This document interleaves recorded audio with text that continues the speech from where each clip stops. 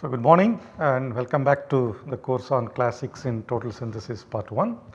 So, in the last lecture we talked about synthetic utility of radical cyclization in total synthesis of triquinanes, and where we talked about synthesis of two linear triquinanes, namely hirsutene and capnellene. These two were reported by Dennis Curran. And today we will continue our discussion on the applications of radical cyclization to two more triquinanes. One is an angular triquinane, other one is a propylene type. Okay. So, the first one, the angular triquinane, which we will talk about today, is called sulfipurfolene. So, this we already discussed via different method.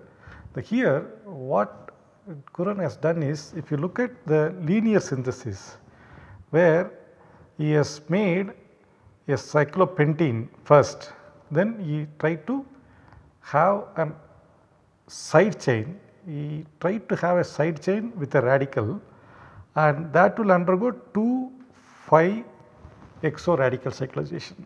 So, for this angular triquinane, again he wants to have only one 5-membered ring, that is cyclopentene, only the position of the two side chain differs.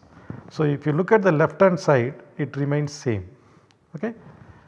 However, this side chain comes to here.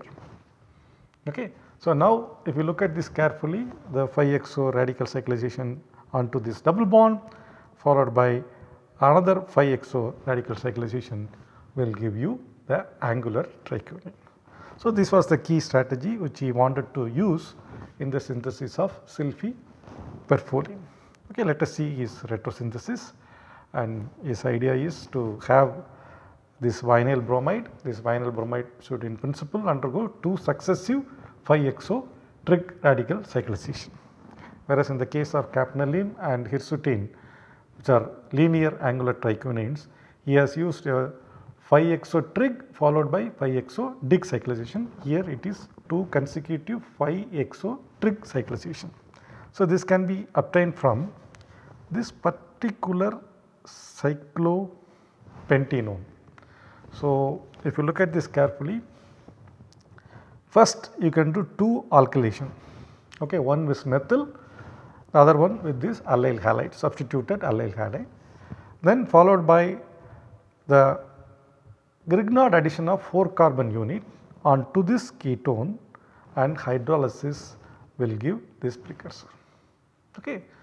So, the synthesis actually started with 3-ethoxycyclopentenone, which is very easy to make from cyclopentane 1,3-dione by treatment with ethanol and HCl.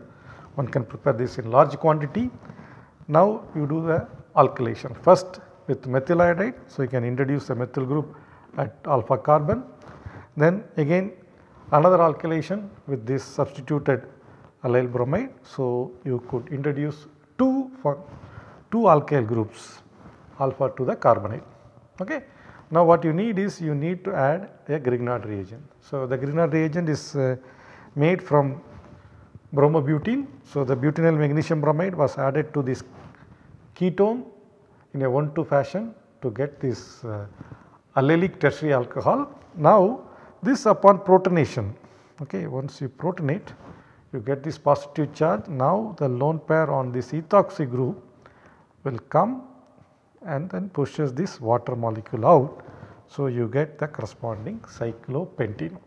So, this is the key precursor for the radical cyclization. So, he took this compound, and one problem with this is the Michael acceptor. Okay. If you do a radical cyclization, first 5-exo trig radical cyclization will work. However, the second exo radical cyclization may not work. So, that is why it is better to protect the carbonyl group. So, the carbonyl group was protected as ethylene ketol by treating with ethylene glycol and acid. So, then he carried out the key tandem radical cyclization. So, the tandem radical cyclization worked well to give a mixture of two diastereomers. So, this is the required isomer. but he also got the unwanted isomer in the ratio 3:1 in favor of the required isomer. Okay. So, now what is required is you have to remove the ketol as well as remove the ketone. So, the ketol was removed using treatment with acid and the keto group was removed using Wolff-Kishner reduction. So, that is how you could complete the total synthesis of sulfipurfolene. That the epimer also was made where the ketol was removed and Wolff-Kishner reduction gave the corresponding epi-sulfipurfolene. So, in summary, if you look at this synthesis, Dennis Curran, who reported this synthesis in 1987, started with the cyclopentane 1,3-dione and used, like in the case of hirsutene as well as in capnalin, he used the tandem 5-exoteric radical cyclization to accomplish the total synthesis of sulfipurfolene. Overall, it took about 7 linear steps with a yield of 6.4%. So, now from linear to angular we will go to propylene triquinanes. How propylene triquinanes can be synthesized using radical cyclization.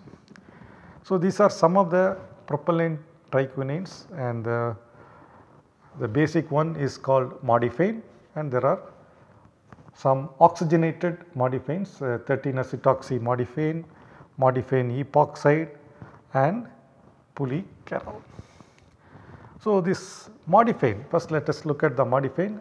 So, you can call this as 3,3 propylene system, okay, 3 carbon, 3 carbon, 3 carbon, all 3 carbon atoms are joined together. Okay. So, that is why this is called 3,3,3 propylene system and it was isolated from a goldenrod plant and which was well known for its toxicity to cattle and sheep. And from the synthetic point of view, particularly from Dennis Curran's radical cyclization strategy point of view, he wanted to extend the same tandem radical cyclization. However, in this synthesis he faced quite a bit of problems. One, there are 3 contiguous quaternary center in modifane, 1, 2 and 3. There are 3 contiguous quaternary centers. So, it is not that easy to form 3 contiguous quaternary centers using tandem radical cyclization. This is a big challenge. Then you also have equal number of chiral centers, 1, 2, 3. 3 chiral centers are there, okay, and particularly the chiral center with a methyl group, that is not that easy to fix. And the molecular architecture of modifane is such a way that it does not allow the tandem radical cyclization to take place. So, he has to do stepwise radical cyclization to achieve the total synthesis of modifane. So, let us see how he achieved the total synthesis of modifane. So, he thought about 4 different strategies. Okay. So, let us not go into the details of how these 4 different strategies he wanted to use. He wanted to make first without this methyl group. So, to check his strategy, so that is synthesis of desmethyl modifane. So, he started with cyclohexane 1,3-dione and then if you treat with NBS, you can introduce the bromine at this carbon. Then you treat with methanol PTSA, so that will form the corresponding enol ether. So, once you have this enol ether, then again you add this 4-butynyl magnesium bromide, what we have done for the synthesis of sulfipurfolene, followed by hydrolysis you get the 3-homoallyl 2-bromocyclopentanone, 3-homoallyl 2-bromocyclopentanone. So, now you reduce the enone with sodium borohydride cerium chloride under Luche reduction condition to get the corresponding allylic alcohol. So, once you have this allylic alcohol, then treat with isobutyric anhydride. Okay. So, when you treat with isobutyric anhydride, it forms the corresponding ester. The idea is once you have this ester, he wanted to carry out a Claisen rearrangement, intramolecular Claisen rearrangement. So, for that he has to treat with LDA and TMS chloride, which in situ generate this enol TMS followed by Claisen rearrangement, island ester Claisen rearrangement to give this carboxylic acid. Okay. So, now if you see, you have that dimethyl group, it is a quaternary carbon, and there is another quaternary carbon. So, 2 quaternary carbons are made. Now, what you need to do is to introduce the 3rd quaternary carbon followed by cyclization. So, the carboxylic acid was esterified with the diazomethane to get the corresponding ester. Then he tried to cyclize this, okay, using radical cyclization. You treat with tributyl tenhydride and AABN. So, here when you want to do radical cyclization, you can use stoichiometric amount of tributyl tenhydride and catalytic amount of AABN, or one can also use catalytic amount of tributyl tenhydride, catalytic amount of AABN, but stoichiometric amount of sodium cyanoboride. So, what does it mean? That is, the tributyl tin halide which is formed can be further reduced with sodium cyanoboride or sodium borohydride. So, that is how one can use tributyl tin in catalytic amount. Okay. So, now this reaction works well, as you can see here 3:1 ratio of the cyclized product and then simple reduced product, and here the stereochemistry what he got was 5:1 in ratio where the required isomer alpha is the major isomer. Okay. So, successfully he could carry out the first radical cyclization. Okay. Successfully he could carry out the first radical cyclization. Now, what he has to do is he has to connect here these 2 carbon, connect these 2 carbon to form the 3rd ring. Okay. So, for that what he did, he reduced the ester to alcohol. So, once you have the alcohol, you oxidize to aldehyde, and then treatment with triphenylphosphine and CBr4 will give you corresponding dibromoalkene. Okay. So, he wanted to use this dibromoalkene as the radical precursor. Okay. So, you can see you have 2 bromines, okay, and if it cyclizes here, so that will give you the corresponding modifil. So, when he did this reaction with 1.1 equivalent of tributyl tenhydride and AABM. So, between these 2 bromides, we should know which one will form radical first. Obviously, so this is more exposed or least hindered, is not it? So, that will form the radical quickly. So, that radical was formed, and if this radical is formed, then this cannot cyclize. So, what it will happen? It will take up the hydrogen and it will simply reduce, and this also does not isomerize. Okay. This does not isomerize. So, he thought this will isomerize to the trans compound, and the trans compound can undergo the 5-exo trig radical cyclization, but the isomerization did not take place. With 1.1 equivalent of tributyl tenhydride and AABN, only the less hindered bromine was replaced. Okay, that only was reductively removed. Okay, the exchange did not take place. So, what he thought? So, instead of using 1.1 equivalent of tributyl tenhydride, he thought he will use catalytic amount of tributyl tenhydride and excess sodium cyanoborohydride. Okay. And here the idea is, first anyhow only this bromide is reduced. Okay. So, let it reduce. Afterwards, if you add excess sodium cyanoborohydride, which will in turn generate more tributyl tenhydride, then this bromine will be replaced by radical, and that can undergo cyclization. So, with this he tried this reaction, and as expected, first the least hindered bromide was reductively removed, then followed by further heating under the same condition, the trans radical was formed and which underwent further cyclization to give des-methyl modifane. So, if you look at the modifane structure, you need one extra methyl group here. Okay. So, based on this, he wanted to extend the same strategy to the synthesis of modifane. So, for that he started with this trimethyl tin derivative. Okay. This trimethyl tin derivative, what he did, if you treat with LDA, you can generate anion here. Okay. That anion will come like this and then it will attack this carbon, that is a primary halide. So, alkylation will take place at the primary halide and the secondary halide will not be affected. So, that will give you this. His idea was, now if you can generate radical here, okay, that radical can undergo cyclization 5XO, and when it comes back the trimethyl tin radical will come out. That way you have the double bond still intact. So, with this he treated with tributyl tin hydride in the presence of AABN. So, he got exclusively this product. How did he get? The tributyl tin hydride first generates the tributyl tin radical, okay, and it exchanges with bromine.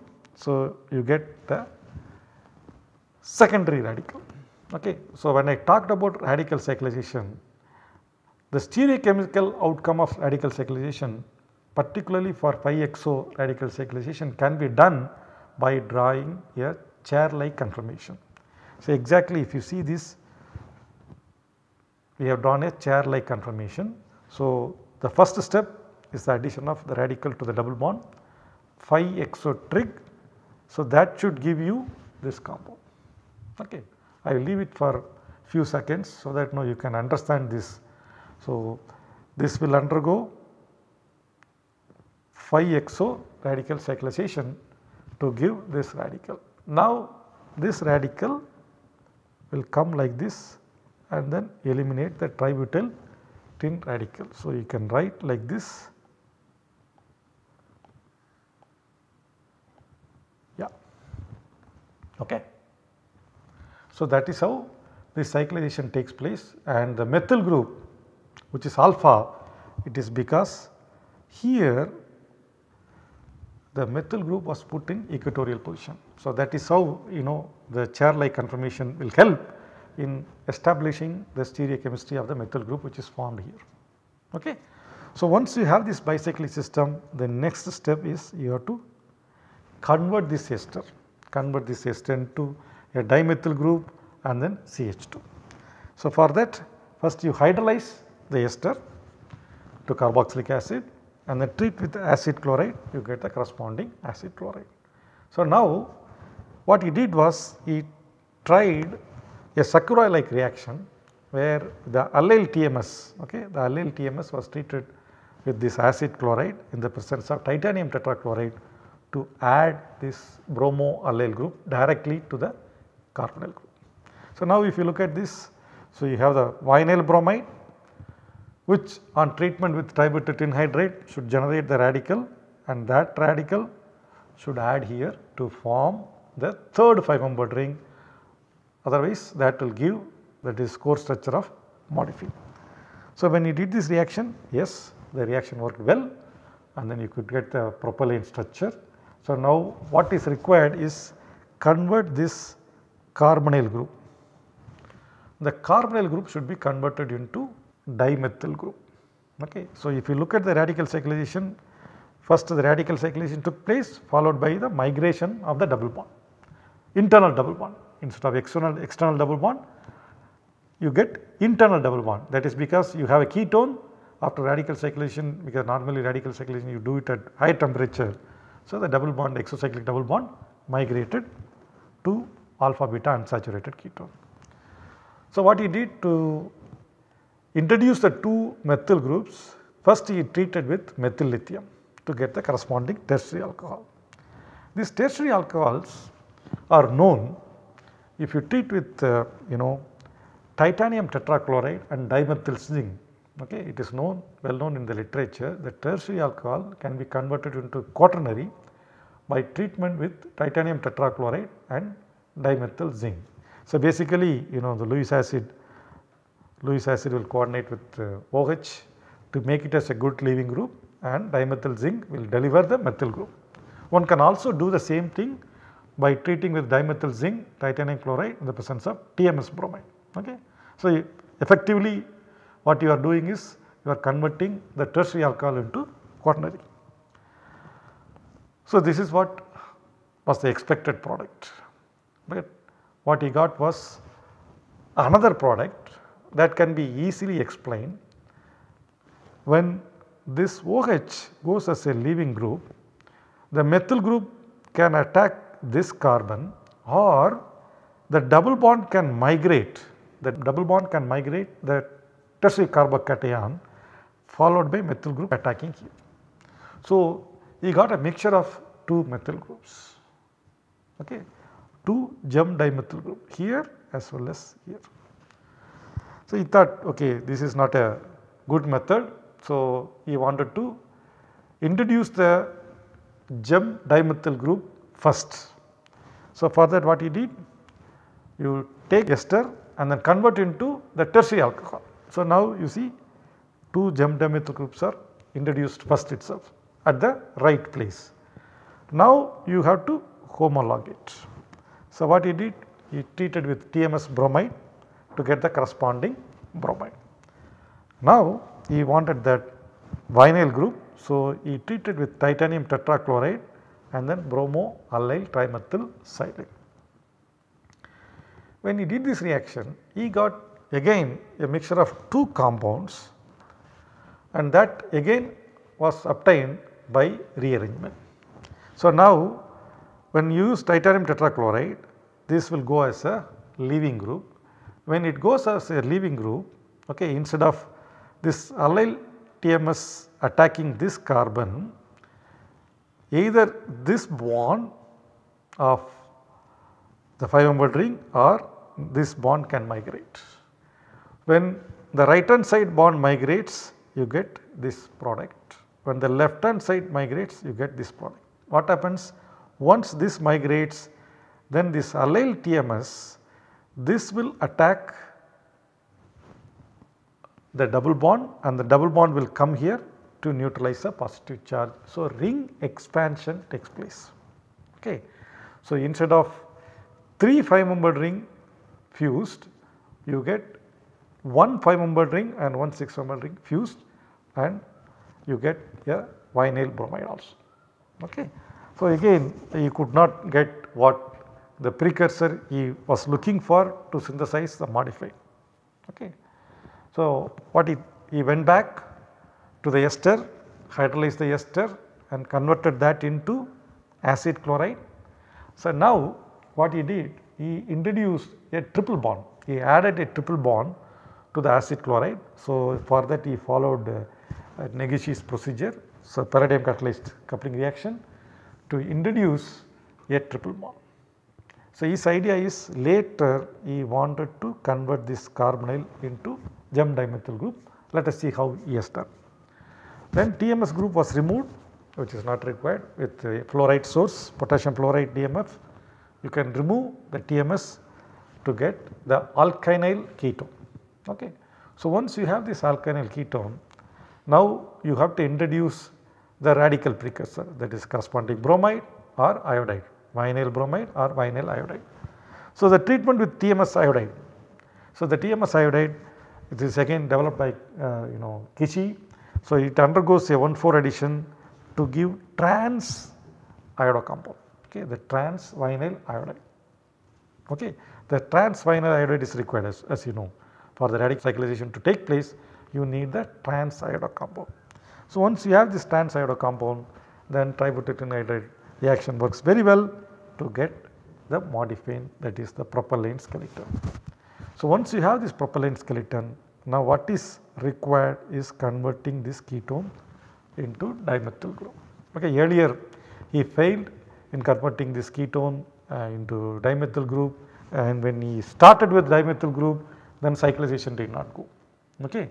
So, how he did was, when you have the ketone with the double bond, that is cyclopentenone, you add methyl grignard or methyl lithium to get the corresponding tertiary alcohol. Once you have this tertiary alcohol, the next step is the oxidative transposition of allylic tertiary alcohol. So, this was reported by William Dobbin using PCC. So, PCC, that is pyridinium chlorochromate, is well known for the oxidative transposition of allylic tertiary alcohol to corresponding enone. So, here he used Jones reagent. Jones reagent is nothing but chromium trioxide and sulfuric acid in acetone. So, that oxidation gave the transpositioned enone. Once you have this enone, then for the introduction of one more methyl group, you normally use Gilman's reagent. So, that way you could introduce now the gem dimethyl group. Okay. What is required is convert this into a methyl group. So, treatment with Wittig salt, then you can get the corresponding exocyclic double bond, but for modifying what you need is the endo double bond. So, the exocyclic double bond on heating with paratoluene sulfonic acid gave the modify. So, he has successfully used not the tandem radical cyclization, but 2 radical cyclization to form 2 5-membered rings. He also started with 1 5-membered ring and 2 more 5-membered rings were added based on the radical cyclization. His synthesis started with cyclopentane 1,3-dione, and he also used an intermediate cyclic vinyl stannane for the successful synthesis of modifine, and overall this synthesis took little longer than the other 2. So, it took about 14 steps, but the yield is quite good. So, 14 steps with 18% overall yield and with complete control of stereochemistry is one of the key aspects of the total synthesis of modifine reported by Corin. Though it is a racemic synthesis, it was one of the classical synthesis of triquinane. Okay. With this I will stop, and we will see more discussion on synthesis of triquinanes in the next class. Thank you.